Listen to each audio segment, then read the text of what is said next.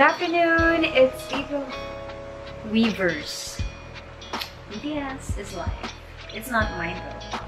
Sister ko, dito na tayo. Anyway, today is April 21, Wednesday, and it's 4:12 in the afternoon. And guys, would you believe I bought my first ever laptop? Ever. And it's coming.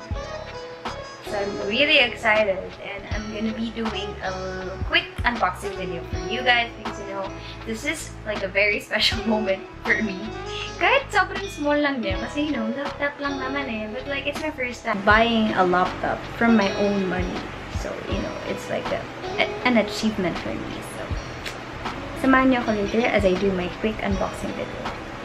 Bye.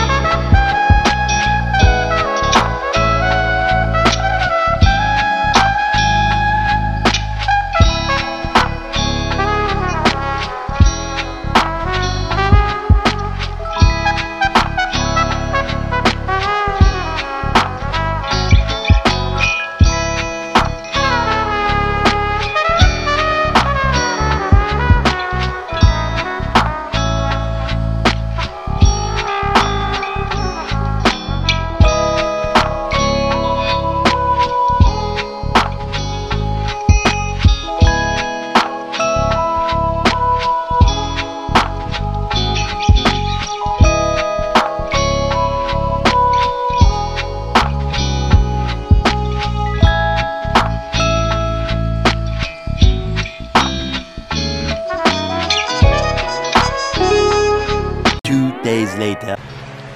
Medyo napunit ko na. So, I bought wireless mouse and keyboard kit. I will be putting all the links down in the description box below for you to check them out as well. Ang katalimutan ko talaga. Teka naman. May alcohol ako. So, para every time na mag-alcohol ako after. You never know. Bago ako kumamot sa mata ko kasi ang kali talaga. Okay, anyway. Cute siya.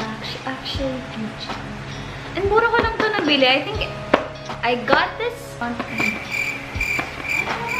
I forgot. Later. Hello? May nag-aaway pa ito. Nag-aaway yung aso. And, yeah, basta yan. Meron ganun. And then ito, excited ako dito kasi I haven't opened it up yet. Unlike this one, I already did open it. Pero, subtle opening lang. Ito, I bought softbox from Shopee. I saw this sa vlog ni Erika. Actually, hindi vlog. Sa IG. Ni Erika Gabara. And, mukhang okay naman. Kasi ito yung ginagamit niya. So, struggle is real. Ang hirap. Softbox, oh. Let's see if it's working. By the way, nasanitize ko na lahat sila bago ko sila i-open. Ito yung bulb. What else? Diyos ko, ang kalat. Kasi ako lahat nag-iinis. Nakakalungkot. What's this? I don't know what's this. I think this is the tripod. Yeah, I know. Ito yung tripod niya. Malaki siya. And check natin kung parang sturdy. Unlike dito sa ring light na gamit ko, sobrang, ano na to, parang sobrang, hindi siya matibay, hindi siya sturdy. Pero ito, mukhang okay naman siya. And meron siyang, ito, kung nakikita mo. Yung ganun. Kasi ito, as in, yung tubo lang talaga. Tubo. This one is more sturdy than the ring light tripod. Ino-open ko na sila ngayon kasi gamitin ko na sila later para sa shoot. Natin dito. Shoot at home.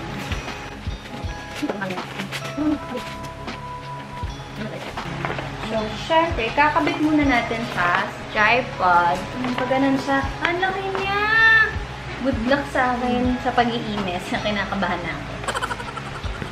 Paano to? Okay, may difference ba? Binuksan ko yung ilaw. Anyway, so, continue na tayo. At least nakabit ko siya ng matiwasay. And, actually, it's really nice for its price. And sana lang talaga matibay siya. Unahin natin yung mga pang-office or like studio stuff that I have here. Next one, we have, at bumili ako ng planner.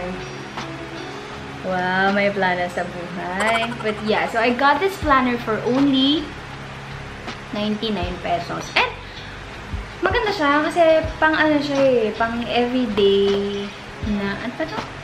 Hindi ko alam actually talaga yung tawag kasi first time ko lang magka-planner and first time ko lang talagang planuhin ang buhay ko. Yan na yan, may everyday siya. Makikita niyo. Ito ba? Ayan! Yan. Ang pangit ang daliri ko doon ah. Paano ako magsusulat? So, bumili din ako ng ballpen. Muji something ballpen. Pero mura ko lang yung nabili. Nasa around 20 pesos. Isa? Or 19 or 12. I forgot the price. But yeah, as I said a while ago, lagay ko na lang yung links down the description box below. Sobrang mahangin. Okay na. Okay, next one. Bumili din ako ng metallic pen. Yan, meron tayong color gold, silver, and white. And then, bumili din ako ng lalagyan ng pen. Yan, lalagay sa table. And what else? I also have this cute little notepad na ang ganda.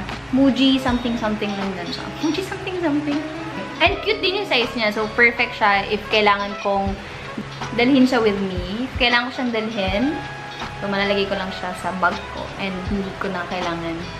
hindi na kailangan magkumuha ng maraming space kasi maliit lang siya. Ito, hindi ko napapakita sa inyo. Gusto niyo ipakita ko. Sige. Ayan siya. Nilagay ko na lang sa taas para na magre-reflect na lang sa akin yung light. Kasi masyado siyang malahas. Pakita ko na sa inyo yung mga pinadala sa akin ng product. Konti lang naman ito doon. Yun pa pala ako sa labas. Okay, we have here from Mary Kay. Madami silang pinadala sa akin na makeup. So, we have this one, matte 3D foundation. Kita niyo ba? Yan. And then, we also have this one, the Honey Glow Finisher SPF 35 PA+++. So excited. We also have this one, with this brown definer pencil. We also have this, Mary Kay at Play. This is the matte liquid lip color in the shade. Let's check it out. I don't know. And color red siya. And then lastly is ito. Ito maganda to. Leap and Shake Stick. Yan. Ang pangit ng daliri ko. Pinadala sa atin ng Skintopia. So, open.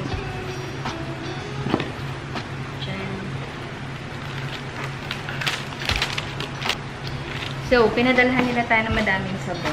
Nakarinig at silang di ako naliligo. Joke. Yan, pinagpadala sila ng 4 na klase ng sabon. We have Kojic soap. We have Guava and Pop. May Odin soap. Wow. Wow, may aesthetic talaga ako sa towel. Towel and panghilo. Tamang-tama sa mga hindi naliligo. Tawa. Joke. Ngayon lang to. Kakarating lang nito. Kanina lang.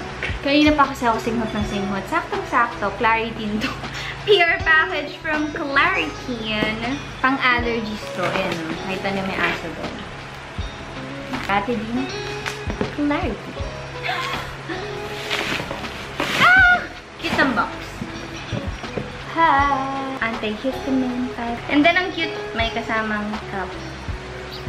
Saktong-sakto nga kasi pag may mga alaga ko yung aso, tapos yung mga balahibo nila napupunta sa ilong niya. Ito na! Next! Ang laki. Ang laki! Bumili ako ng table sa Shopee. Dali, higit na. Open it up.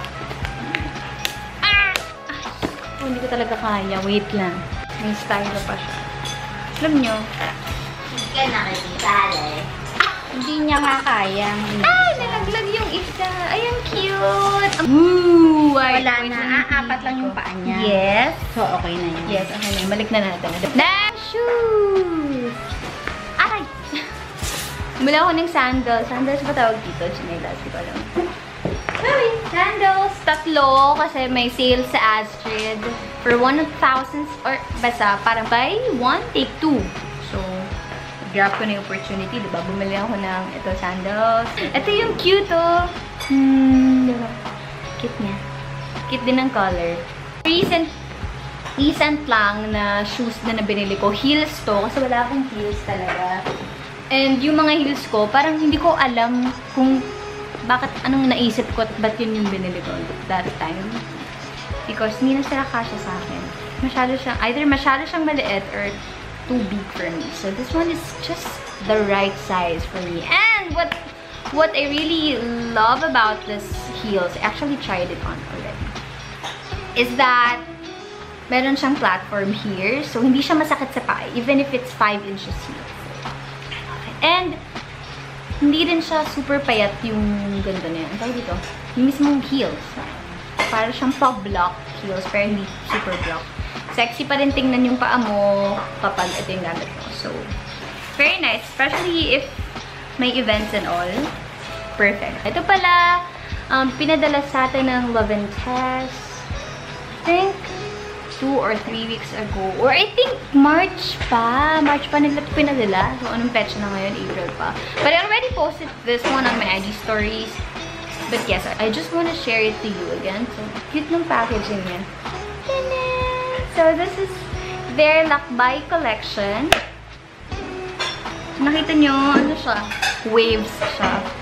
And then, look, oh, diba passport naman siya. Cute niya! Really be traveling. Last but definitely not the least is... Yeah! I bought Macbook Air M1, 512 gig yung storage niya, and space gray. I actually used this already. Pero ganito ko lang siyang ini-store kasi I don't have case pa, and ayoko nang dyan kasi mahal siya. So, and fun fact, this is actually my first time buying my own laptop with my own money, so it's like an achievement, a little achievement for me.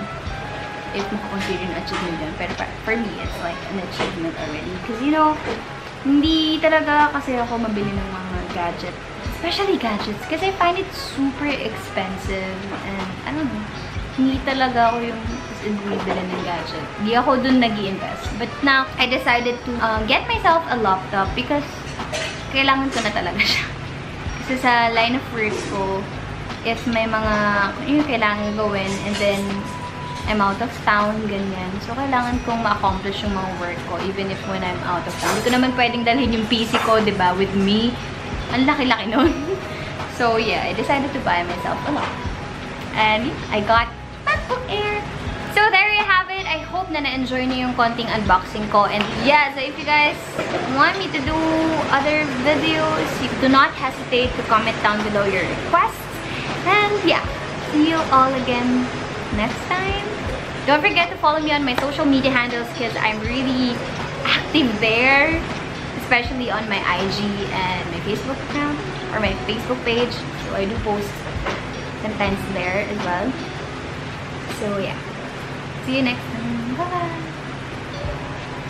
A few moments later. Unboxing now, iyak later.